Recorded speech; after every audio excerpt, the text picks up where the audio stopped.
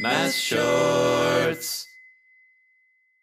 Slicing solid, three-dimensional figures results in different two-dimensional shapes, depending on how you slice them. If you cut through a cylinder with a geometric plane parallel to the cylinder's base, the two-dimensional cross-section is a circle. Any way you slice it, you can get two-dimensional shapes from three-dimensional figures.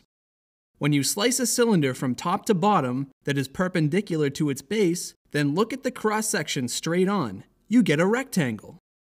What happens when you slice a square pyramid?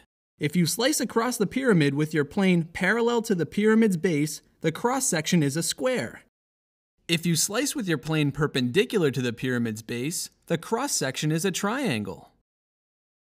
Remember, you're slicing a solid, three-dimensional figure with a geometric plane. You can slice in any direction. Just keep in mind that shapes can look different when you look at them from different angles. So orient the cross-section on the geometric plane. Slicing diagonally can produce different shapes, such as an ellipse or a trapezoid. Understanding the two-dimensional shapes that result from slicing solid, three-dimensional figures is important for geometry and ninjas.